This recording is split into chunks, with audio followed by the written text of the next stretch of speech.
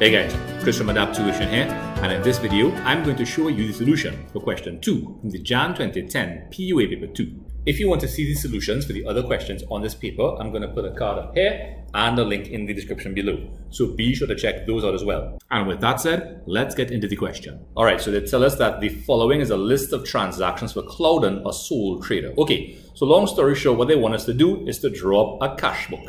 Alright, so we have a list of transactions here, this long list, and we're going to go through them one by one. Okay, so on May 1st, we have balances brought forward. Cash 2,530 and bank 15,600. Now cash and bank are both assets, and assets have debit balances. So you're going to see both of those items across here on the debit side of the cash book.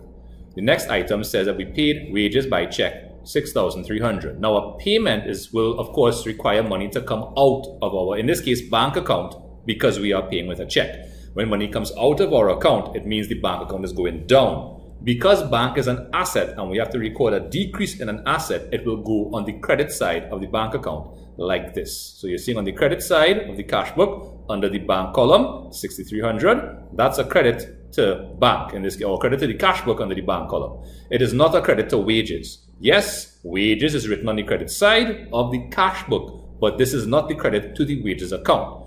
This is the credit to the cash book. Okay, now let's take a look at the next transaction. We have received a loan of $10,000 by check from the big development bank. So if we are receiving money by check, it means our bank account is increasing. To record an increase in bank, which is an asset, you have to debit the asset account. So you're going to see the debit on this side, which is the debit side, under the bank column, loan, big development bank on the 5th of May. Again, this is not a debit to loan, this is a debit to the cash book, where loan, big development bank, is under the particulars column. That tells you the other account affected by the transaction. Okay, moving on from there, we now have cash sales to T. Richards amounted to $465. Now, if you make cash sales, that means that you are earning money. And if it's cash sales money, you're actually collecting cash, which means your cash is going up. Since cash is an asset and we have to record an increase in an asset, you have to debit the asset account. So you're going to see on the debit side of the cash book, under the cash column, 465, and it's coming from T. Richards, right? So just think of it this way. The particulars column on the debit side of the cash book, this tells us where the money is coming from, right? On the credit side, that tells us where the money is going, okay? Okay, let's move on from there. Next, we have on the 10th, okay, paid M. Duff account in full by check. The outstanding amount, was $5,000 before taking 5% cash discount. Okay, so we have to pay by check, which means its bank is being affected. And since it's a payment, bank is going down. And to record a decrease in an asset, you have to record it on the credit side of the asset account. Now, the outstanding amount is $5,000, and we have to take a cash discount of 5%. So we're going to find 5% of $5,000, which is $250, and we're going to subtract it from that. Okay, that's going to give us $4,750. So let's put that in on the credit side here. So you're seeing on the bank, $4,750, the actual amount collected, and under the discount received side, you're seeing $250, which is the discounted amount. And of course, the date and to whom the money was paid. Okay, next. On the 13th, we have paid electricity by cash, $765. Okay, so again, if it's a payment, that means our money is going down. We paid by cash, so cash is decreasing. And to record a decrease in an asset, you have to credit the asset account. So you're going to see on the credit side of the cash book, under the cash column, you're seeing $765, and we're paying electricity on the 13th of May. Right? Sometimes actually I feel it's easier to read these things going right to left as opposed to left to right. It makes more sense. At least the way I like to read them. Okay, next we are looking at May 17th. The following paid their accounts. L. Joseph, $4,500, V. Tola or Thola, $2,560. And they're telling us that each deducted 5% cash discount and paid the difference. So we have some discounts allowed here. So we have to find 5% of $4,500, which I think is $225, subtracted from that, which will give us $4,275. Let's see if my arithmetic, my mental arithmetic is still good.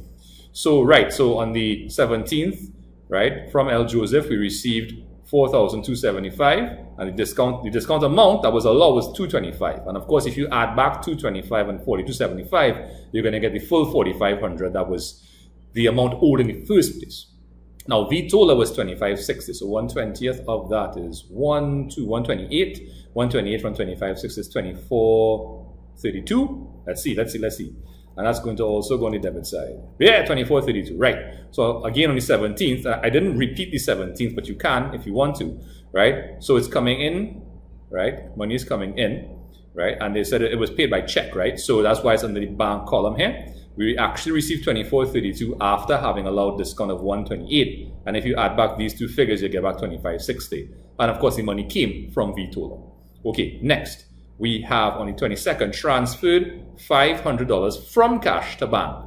So this is a contra entry. Money is moving between cash and bank. Okay, now if it's going from cash to bank, it means bank is increasing. We're putting money in the bank.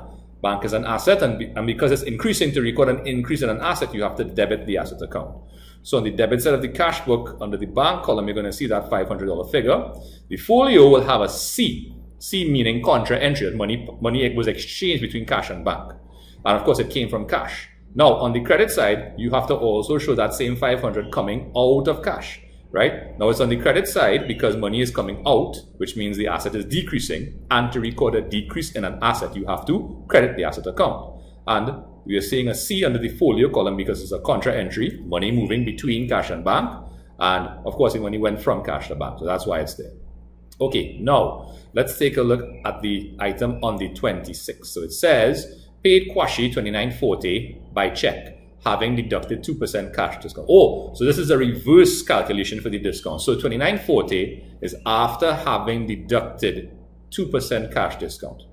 So that means that this amount here is after the discount has been deducted. So you are not going to find 2% of $29.40 and subtract it from $29.40. No, the $29.40 was after the 2% of the bigger amount was subtracted from the bigger amount. Now, hear me out on this, right? If you take 2% away from a whole, one whole is 100%. 100% minus 2% is 98%. And that was the amount that was remitted. The $29.40 is equivalent to 98%. So, if 98% of the full amount is $29.40, you can find the full amount by taking $29.40 and dividing by 98%. And that amount is $3,000. So check it out. 2% of $3,000 is $60. $3,000 minus $60 is $29.40. So that's how we're going to find out. Of course, there are different ways because it's maths, and the beauty of maths is that there are many different ways to find the same answer. But we're paying Kwashi, so it's going to go on the credit side of the cash book under the bank column because we paid with a check. So we're going to have to put it on the bank column. And of course, $60 is discount received. That goes under that column, and we are paying Kwashi. All right. Now, the next transaction says Mr. Clouden bought a car for his personal use at a cost of $25,000 paying by check. So the question here that most students ask is, does that mean that this transaction was outside of the business and they put this entry here to confuse us? And I would like to say yes, but based on my experience with these questions and of course having consulted with other teachers, this here was drawings. Mr. Clouden used the business's money to pay for the car. So you're going to see on the credit side, under the bank column, $25,000. And because it's an amount of money as a resource, the owner is withdrawing for his personal use. It's drawings. That's why drawings is in the details or particulars column. All right. And finally, on May the 30th, we have received cash settlement of $200 from Magna Insurance Company. So if we receive that cash settlement, money is coming into us, so our cash account is increasing. Cash is an asset. To record an increase in an asset, you have to debit the asset account. So on the debit side of the cash book, under the cash column, you're going to see $200 there. And of course, it came from Magna Insurance Company. Now, those are all the transactions, so we now have to balance off the cash book. Now, the discounted columns are not balanced off against each other. They are simply totaled, and their totals are transferred to their respective accounts in the general ledger. The cash columns are balanced off against each other. So on the debit side, that's money coming in. On the credit side, that's money going out. Your balance is how much money you have left. So if you add up these items here, you're going to get $3,195. If you add up these items here, you're going to get $1,265. So when you subtract now, you're going to find the difference. And that's going to be put on the side of the lower amount, right? That's going to be $1,930, right? So now if you add up everything here, you're going to get the same $3,195 you have on this side here. Now, with the bank, right? The debits, again, are money coming in. So you have 15, 6, 10, 42, 75, 24, 30. You have money coming in. Great. That's totaling 32,807. Now, when we add up everything on this side is money going out. That's 38,990. So more money went out than came in. So what's going to happen is the balance is going to be carried down from this side here. That means it's an overdraft. Okay? So we're going to put that there as well. Now we're going to total up everything, and we're going to see the balance. The balance carried down from here is of course brought down on the credit side across here, and the balance carried down from here is of course brought down, right? Sorry, it was carried down from the credit side and brought down on the debit side, and you're going to see that right there. Okay, so that's the cash book, right? So of course, if you have any questions about it, please feel free to leave it in the comment section below, right? Now, there was a part 2 to this question that asked, what's the significance of the closing bank account balance? Right, that's an overdraft. That's all it means, right? It's a bank overdraft, which means you spent more money than we had in the bank. Long story short. Okay, let's take a look at part B to this question. Okay, so part B starts off by telling us, in June 2009, Mr. Clouden made the following credit purchases from 3 suppliers who each offered a 10% trade discount and a 3% cash discount if the account is paid within 1 month. Now, this is an important distinction here. Trade discount and cash discount are not the same items.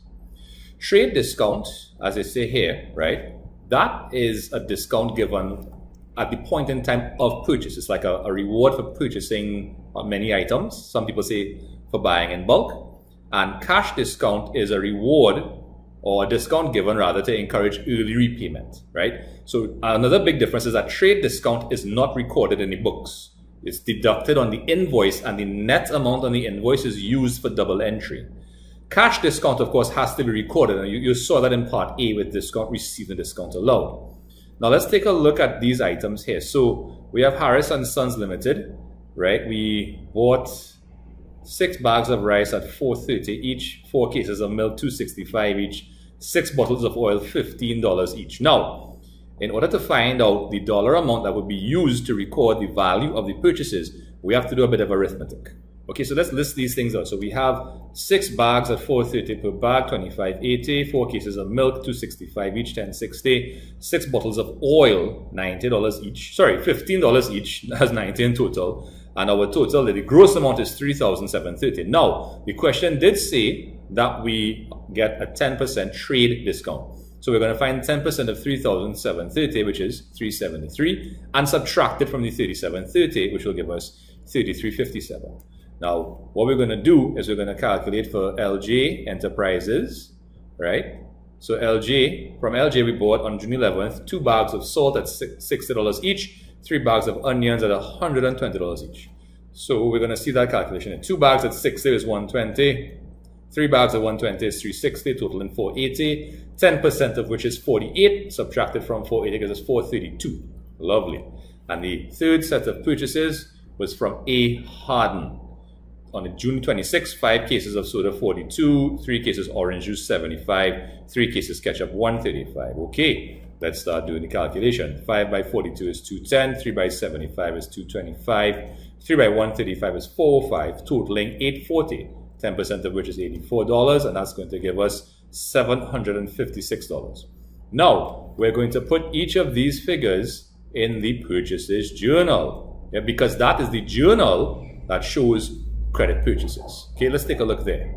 Okay, so you're seeing our purchases journal, date, particulars, folio, invoice number, amount, 2009. So on the 5th of June, from Harris & Sons, that was the first one, that's $3,357, sorry. Then we had from LJ Enterprises $432, and then we had from A. Harden $756, totaling $4,545. And it should say total credit purchases for the month transferred to the purchases account in the general ledger. I just didn't have enough room to put all of that. Okay. All right, there's one more part of this question. Let's check it out very quickly. Okay, so the final part of the question asks, if Mr. Clouden pays LJ Enterprises within the month, what would be the amount of this cash discount? Okay, so the question did tell us up here that they will get a 3% cash discount if the account is paid within the month. Okay, so the transaction is relatively simple. You're going to start off with the amount due, which is the $432. Then you're going to subtract the cash discount, 3%. Now, you could use dollars and cents, or you could simply round it off to $13. I think that would be fine, to be honest. I'm just showing you 3% because I know some of y'all are very particular and exact, and nothing is wrong with that. I'm not criticizing that in any way. I like to be that way as well. All right. And of course, when you subtract that, now you're going to get $419.04. And that's the net amount to be paid after taking into consideration the cash discount. And that's about it for this question. Okay, guys, so there you have it. That's the solution for question 2 from the Jan 2010 POA paper 2. If you have any questions about it, please feel free to leave them in the comment section below, and I'll get back to you when I have a chance. If you want to check out any more videos, I'm going to put some cards up here. Don't forget to subscribe, and be sure to check out my website where you'll find some pretty useful POA handouts. Anyway, guys, as per usual, thank you so much for watching. Take care of yourselves, and I'll see you next time. Bye.